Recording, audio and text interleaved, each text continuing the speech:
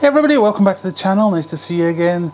Today we're going to do two aquariums. I'm going to build two aquariums. The one that you have seen previously, the IKEA aquarium that I built, and a blast from the past, and possibly the jankiest setup I've ever seen.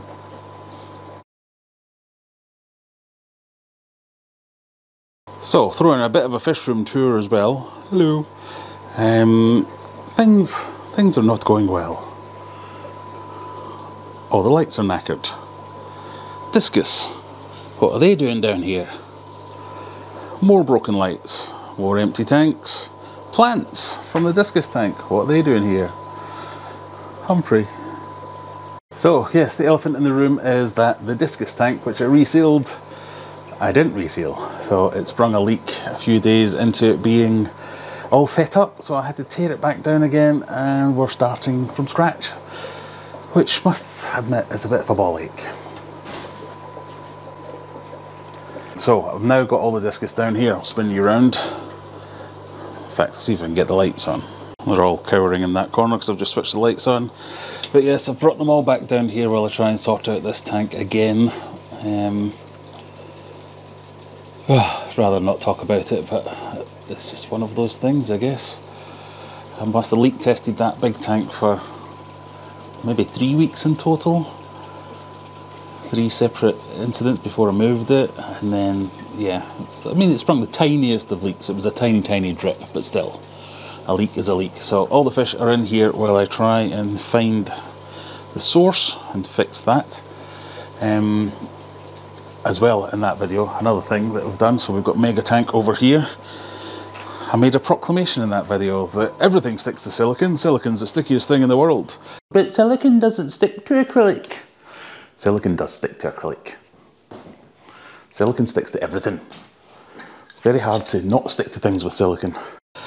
So one of my jobs was I was going to put a pond liner in mega tank to stop it leaking, because it was leaking from this corner. So I was going to put a pond liner in. Pond liner does not stick to silicone, or silicone does not stick to it. Just peels straight off. So that was a bust. I've now bought some patch tape, some pond liner butyl patch tape, to see if that'll do the job. So again, another failure ongoing. The lights are knackered on these tanks. That's the plants from the discus tank in here with no lights again.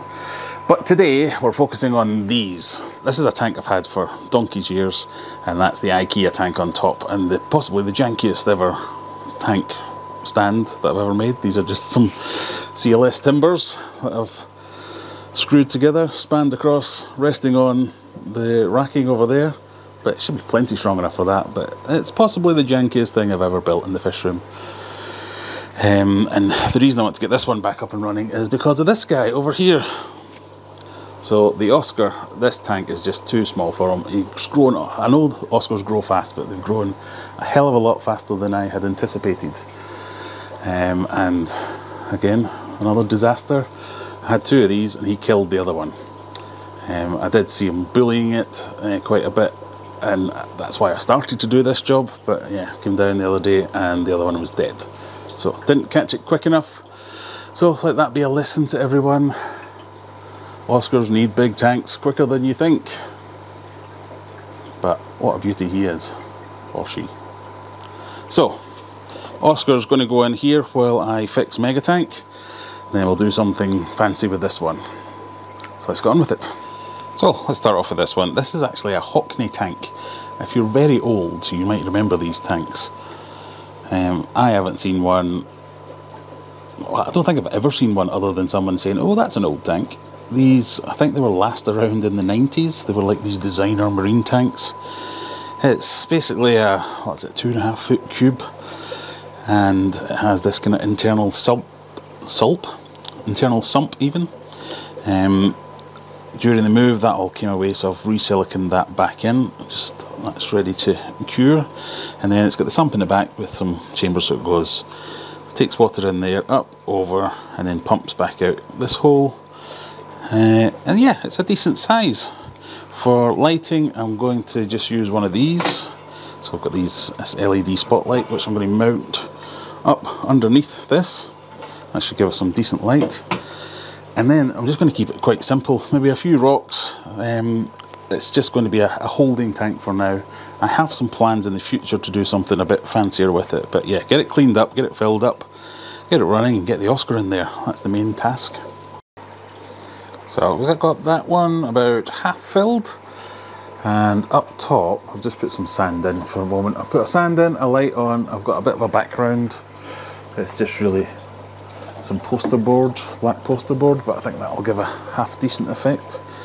If there weren't so many reflections, hopefully we'll sort that out as well before the end. But I'm wondering what to put in there. For those of you who know, when I live stream from the fish room, live stream every Friday by the way, 9 PM UK time, I use this tank as a desk almost. So don't know if that'll work, but I might be able to get away with that. But that'd be cool to have that as the backdrop as well. So I want to see something in there. And I've been thinking about putting the rainbows in there. We've got the dwarf neon rainbows, got quite a colony, they've started breeding, they're quite cool to look at in a well-lit tank, but I've got them in this tank over here at the moment. And all these tanks, they're quite long, but they're end on, so I'll only ever see them at the end of the tank, so I think it might be quite cool to have them in a longer tank, to see them going back and forward. Also thinking about puffers, putting the pea puffers in that tank. Not sure. Right, that's that bottom tank filled. I just need to put in a few rocks, maybe a couple of bits of wood, and then we can get the Oscar in, who's over there eyeing it up, going, oh yeah, I quite fancy that. And then we've got this tank up here, so I've put on this kind of plasterboard, or what do you call it, poster board backing. It's fine. I'm just trying out that single bit of wood.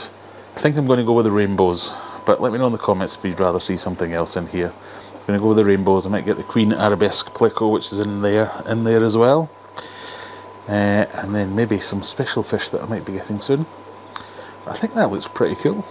I'm quite happy with that. I'm going to use this just to, because this is at the furthest extreme of the fish room. The fish room is heated, but it does. This is, if there is going to be a draft, it'll be there. So I'm just going to use this heat mat to make it, give it a bit of a backup, and put some plants in, put some fish in. Let's see how it looks. Come back in a minute. And there we go. The next morning, all is well and looking good, if I do say so myself. The Oscar, moved him across, hiding behind those rocks, proper sulking. I've never known anything like it. It's the most melodramatic fish I've ever owned. I've added those stones to give him something to hide behind. It's gone a bit cloudy because they were quite dusty, but I'm sure he'll be fine. But upstairs, looking really good. I'm really happy with this. So this is kind of at eye level. As I said before, that was normally my desk for doing my live stream when I'm in the fish room. Remember, live streams Friday night, 9 o'clock UK time. But in here, we've now got the dwarf neon blue rainbows. Mix of males and females. You can tell the different sex by the colours of the tails. You'll see some of them have got red tails, some of them have got yellow tails. That's the males and the females. Even got a couple of babies.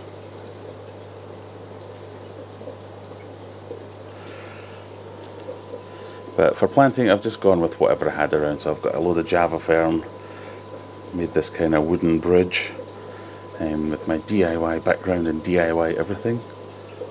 And they've got the Queen Arabesque Pleco in there. Really happy with that. I added a couple of floating plants as well. So I think that looks good. It's just a little bit of a change. A lot of my tanks that I keep in the fish room, for instance, these ones over here, they're end on, so the display face, you can't really see, you can only see it from the end. So I think this makes a bit of a difference that you can see these ones. Anyway, I hope you enjoyed that. There's loads more jobs to do here in the fish room, so make sure you click that subscribe button. You don't miss any of the future projects that we've got going on. I've got lots of things to fix, lots of things to move around, just lots going on. I hope you enjoyed that. We'll see you in the next one. Thanks for joining me. Bye!